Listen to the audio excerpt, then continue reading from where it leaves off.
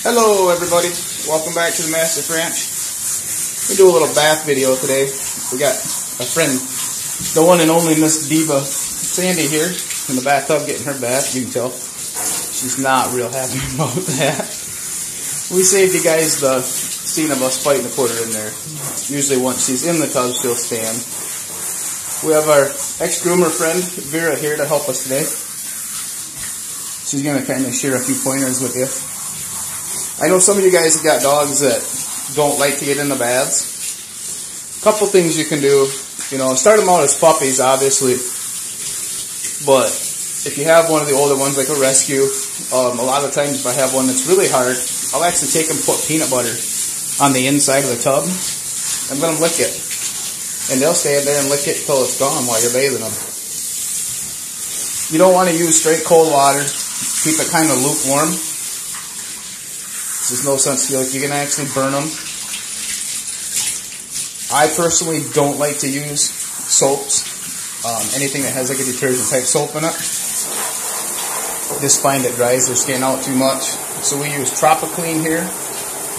They have some pretty good ones. But I'm going to let Vera kind of walk you through here. She says, But you just basically, once your dog is wet, we just lather them up really well. And it takes a little bit. It's obviously with a big dog. Sandra, she weighs about 182 pounds right now. And you can see she has this just terrible look of defeat. This is why we call her the Diva. She does not like water. She'll go out of her way to avoid mud puddles even. But this is the stuff that we're using today. Just Tropiclean, lime and coconut oil. They make a couple of really nice ones for new rescues. They have a deodorizing one that works really good. It helps get some of the stink out of them. Like I say, you might need to add a little extra water after you start lathering them up, just to kind of get it to suds up a little bit. But take your time and scrub it in. Make sure you get the dog covered fully all the way around. She just looks so abused, doesn't she?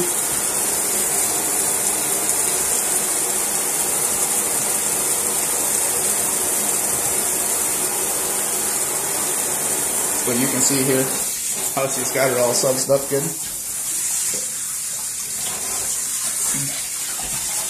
Now she's got a washcloth, and I believe that's what she's going to use to wash her head and her face with.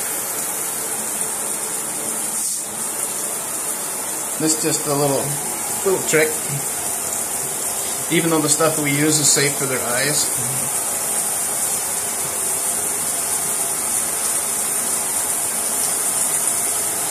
One thing you guys that have mastiffs will notice on their chins down here, certain ages they start getting little pimples. Looks like little pus pockets. Keeping them clean, apple cider vinegar wipes helps keep that down. If they start getting real bad, you can also use witch hazel to dry them up. Like I say, it's just a matter of taking your time and getting them clean. And you're gonna get hairballs. That's the thing. A lot bigger dog, even though they don't really shed a lot. There's just a lot more dog, a lot more hair.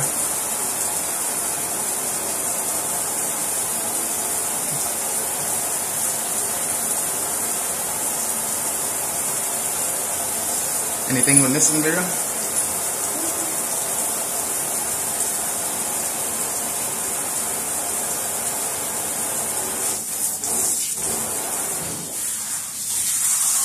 When you guys are rinsing them, you want to make sure you get all the soap rinsed out of them. Even though this doesn't contain soap. Again, it kind of goes with our theme around here. We don't like to use a lot of chemical stuff if we can help it. You guys that use topical flea treatments, most of them come with directions. Make sure you read that. Some of them you can wash a dog 72 hours later. Some of them you got to wait a couple weeks. You can actually overbathe a dog, believe it or not. You can dry their skin out, dry the oils out. Myself, I like to do them at least once a month if possible. Twice a month is probably ideal. As you can see, these guys have been out playing in the dirt, so they're dirty and grimy. So it's time.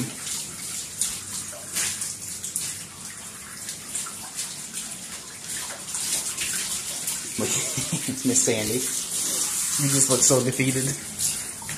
Are you defeated? Are you not happy with the bath day? Come on, big girl.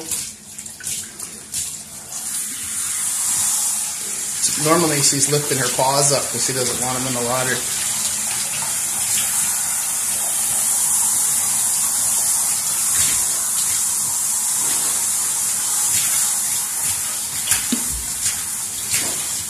He's down here and get a clean the drain out, Sandy. You got the drain already again.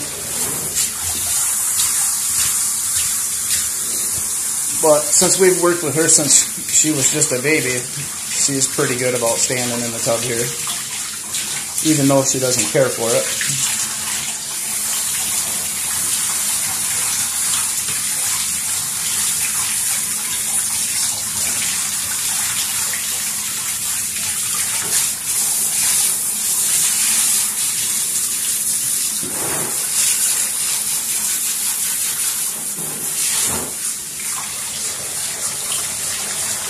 It's really not too bad, guys. I mean, it does, you know, when you have 7 or 8 dogs hanging around, it gets to be a long day when it's bath day, but they say just make sure you take your time, get it all, the suds rinsed off them really well. And then another thing when you're drying them, guys, make sure you dry around their ears, dry kind of inside your ears. Any of that added moisture can lead to more ear infections.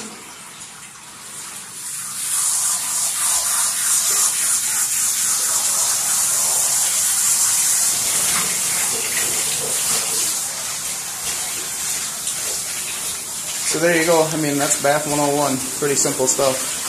Like I say, try to avoid using the really soapy stuff. You have a dog that's got fleas on them. Dawn dish detergent, the blue Dawn dish detergent works really good to help break them up.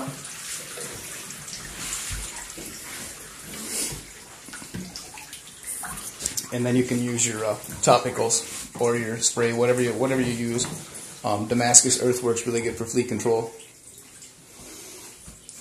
But that's it, you know, big dogs, so prepared when they shake, they're going to get water all over everything. So, the joys of living with a Mastiff, you know, you're going to have to deal with it. Water, slobber, hair. But like I say, guys, you know, if you have one that is a little bit afraid of water, treats help. Putting peanut butter on the tub helps. Don't put it on the outside of the tub, obviously, put it on the farther side away. Keep the water just lukewarm. Doesn't need to be cold, doesn't need to be hot. She's off. She says, I'm done with that. But that's it, guys. Anything you think we need to cover or we haven't covered yet, let us know and we'll be glad to get to it. Thanks a lot for tuning in.